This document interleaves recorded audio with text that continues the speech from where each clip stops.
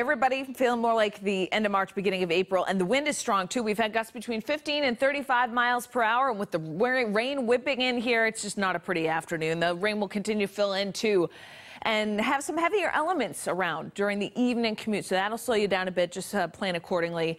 May take you a little longer to get home tonight with a reduced visibility and road spray kicking up. A lot of big puddles too. But after midnight, the rain tapers off. And then as we head into tomorrow morning, look at that clearing coming in.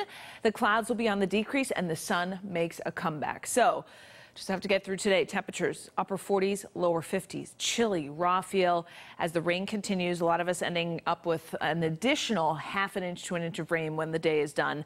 A lot of clouds, some patchy fog will linger tonight, upper 40s, but then the clouds part for sun tomorrow. This is going to feel nice, especially after the chill we've been in. Low 70s inland. The wind light, so a sea breeze does kick in. Will be in the 60s at the coast.